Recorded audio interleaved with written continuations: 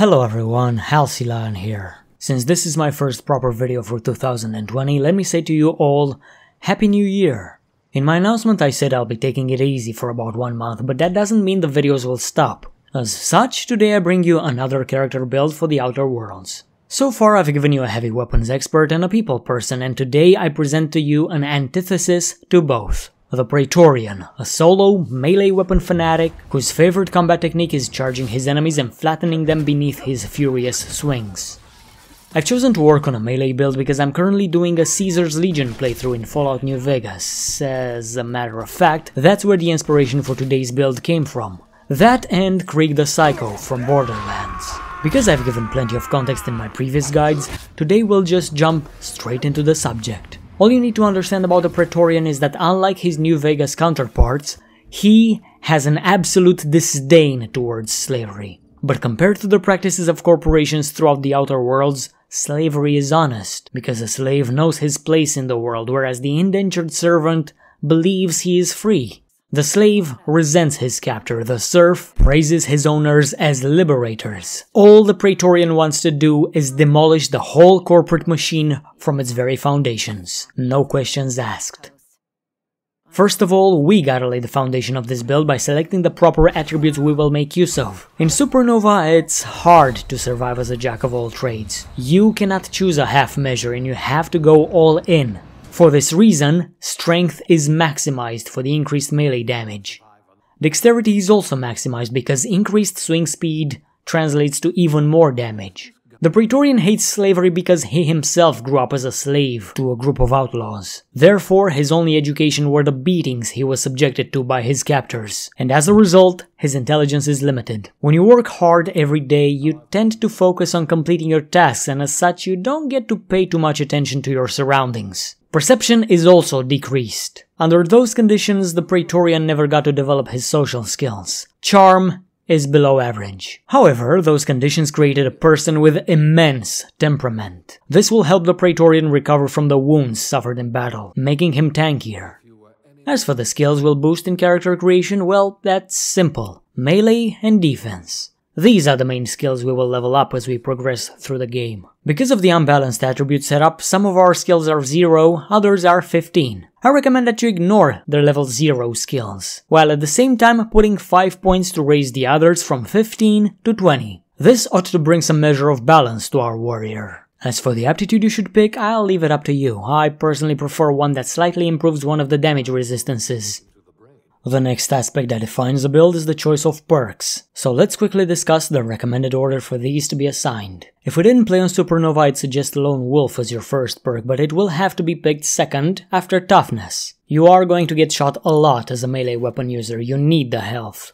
Third in importance is Cheetah. Speed is key when charging a gun-wielding enemy. At this point I usually recommend Pack Mule, but we have plenty of strength to not worry about carry capacity for a while. So this leaves a point open for something more useful, such as Resilient, which improves your armor rating. In Tier 1 I would also recommend High Maintenance, because from what I've noticed, even pristine melee weapons degrade quite rapidly, so you need to keep your blade sharpened in order to have any chance in combat. You can feel free to replace these last 2 perks with the ones improving time dilation, if you think you're better served by that mechanic. On to Tier 2, we don't have a lot of perks that are useful here. Harvester, Speed Demon, and Reaper are the only ones that truly add some utility to the melee combat style, so pick them in that exact order. Next 2 perks can be whichever you think are more useful. My personal recommendations are Snake Oil Salesman and another Tier 1 perk, Pack Mule, which we skipped earlier. Alternatively, if you choose to wield the Prismatic Hammer, you can greatly increase its damage by 50% with Weird Science.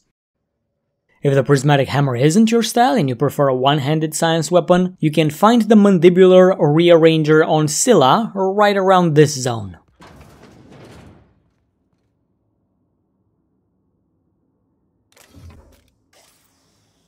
Now for Tier 3, the most important perk for a melee warrior is Tit for Tat for the healing it gives as you hack away pieces of your enemies. Next up in priority, you can take Armor Master, Revenge, Last Stand, and if you're using one of the science weapons, take Wild Science to further increase its damage output.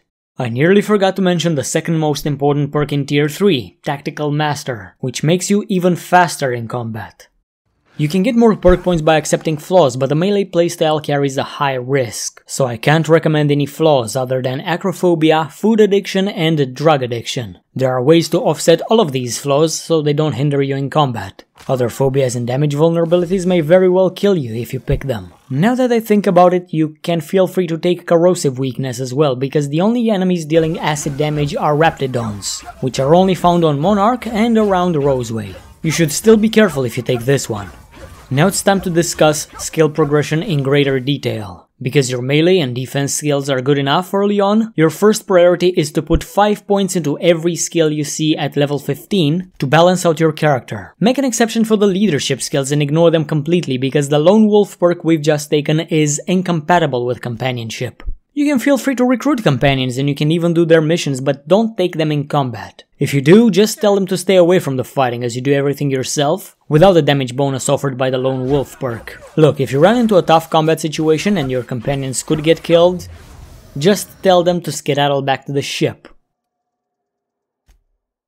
After most of your skills sit nicely at level 20, your first priority is to choose your preferred weapon type and increase its corresponding skill to 60. If you plan on using the prismatic hammer, you obviously have to increase the two-handed weapon skill. But the most important skill milestone we need for this build is found at level 80 of dodge, for the 50% melee damage increase you get after dodging. You can leap at an enemy, smack him, dodge an attack, slap him again, and you can keep that going until there's no more enemies.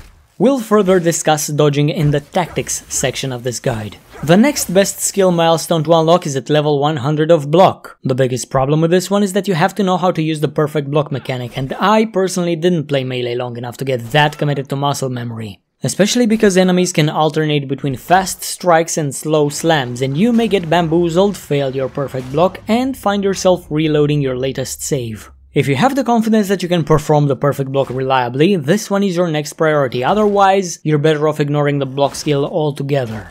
One more problem with the block skill is that you can only perform the perfect block against melee attackers, and at least half of your enemies have ranged attacks. Perhaps you're better off maximizing your chosen melee skill, or even maximizing medicine or science, to diversify your tactics besides just charging and bashing. The choice is up to you. What I'm trying to say is that block on this build is kind of redundant, because when you're blocking, you're not attacking.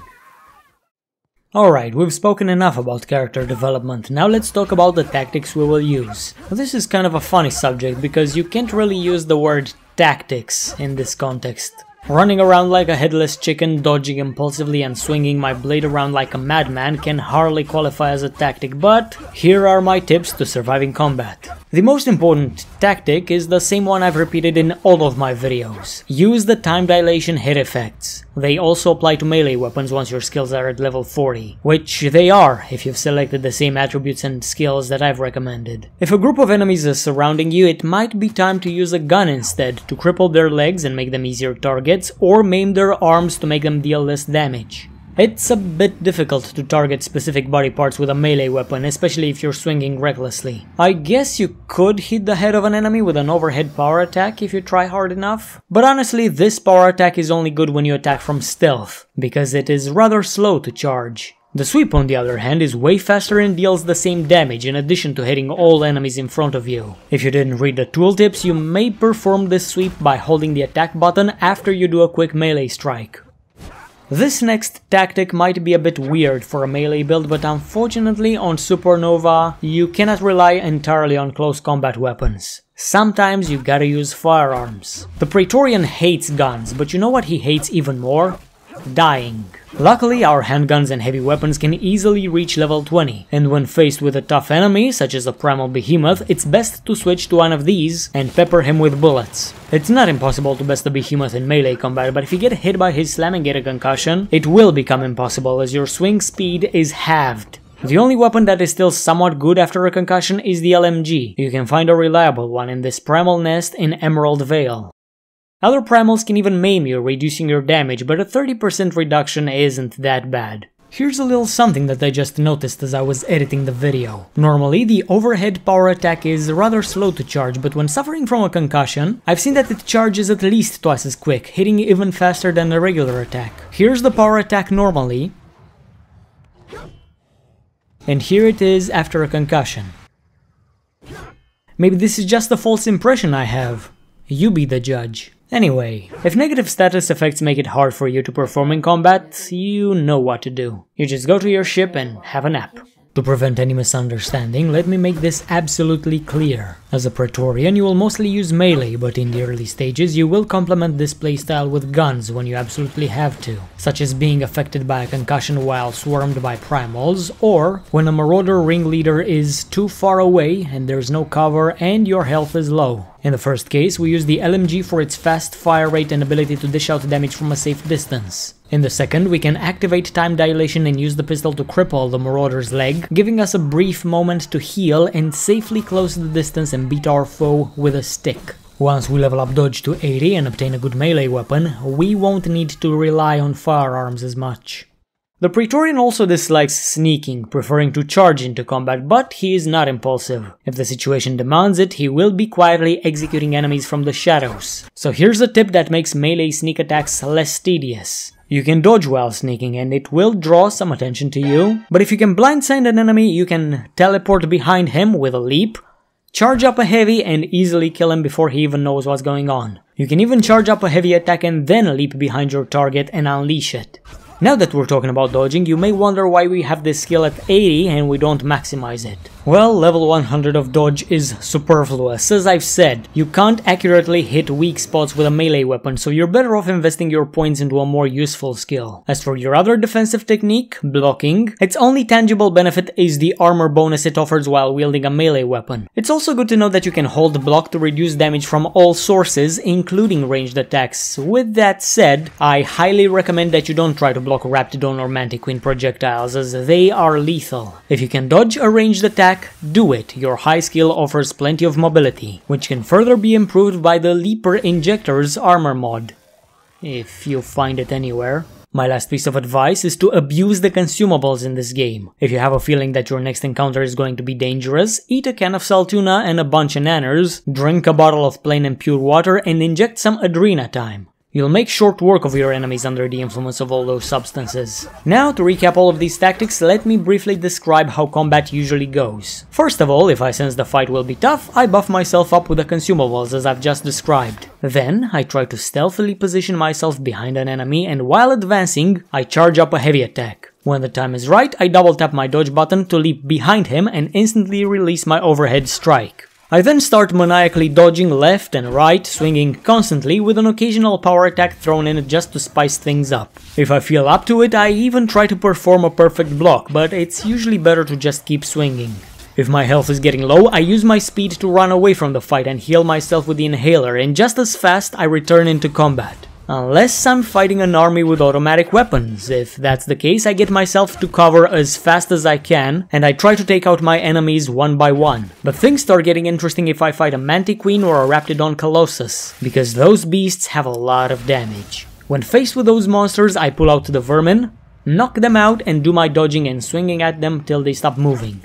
On very rare occasions I also switched to my LMG, but I found myself only using that one at low levels, before my melee skills truly started shining. You can still make use of the LMG to cripple a large amount of enemies to prevent them from running away, makes them easier to catch.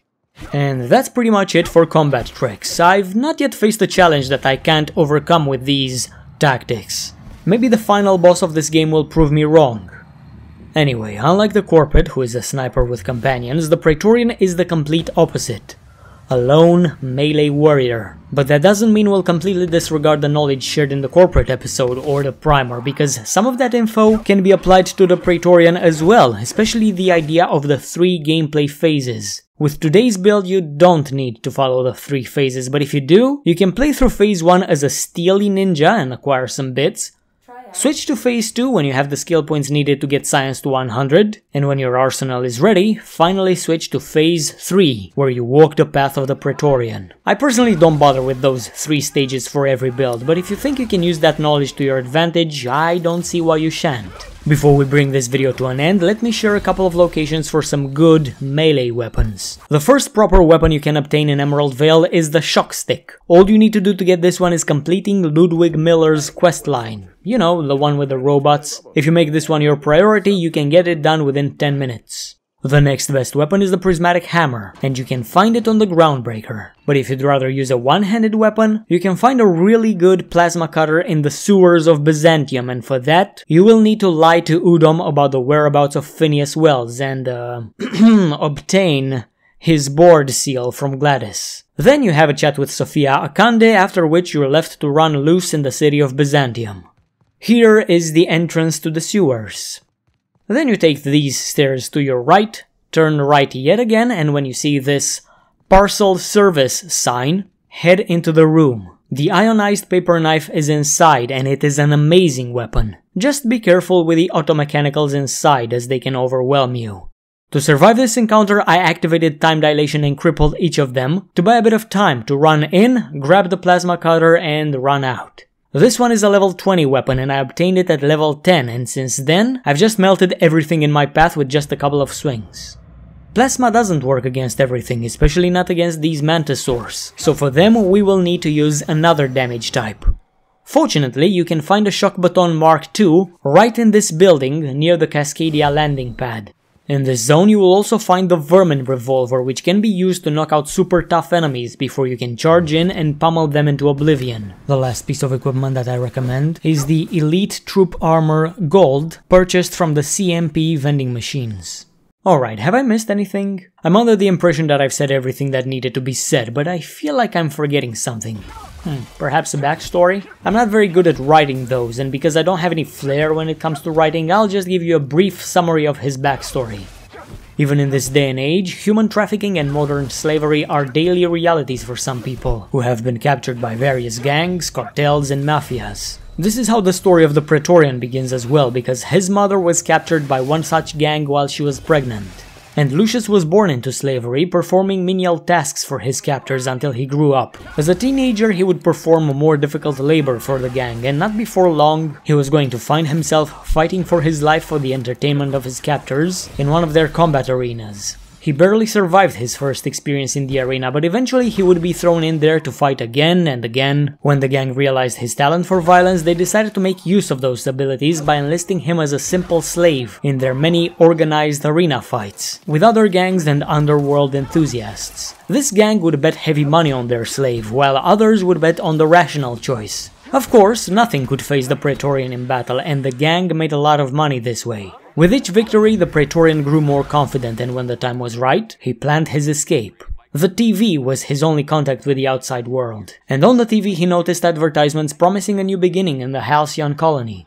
When time came for the Hope to depart, the Praetorian killed his captors, stole their money from their safe, and booked passage towards the Halcyon colony. He doesn't yet know the situation in the Outer Worlds, but he will eventually learn that corporations practice legally sanctioned slavery, and for that reason, his sole mission is to burn the corporate board to the ground. After stampeding those who stand in his way, of course. And that was all the Praetorian shared about his story. Again, melee doesn't always work on the Supernova difficulty, but this build should work pretty damn well, at least 60% of the time. I'll just be honest, I needed to have a melee build in my collection of videos for the Outer Worlds, so yeah, that's the best I can do for now. I hope you enjoyed this. Well, we're done for today. Thanks for watching and see you next time. Goodbye.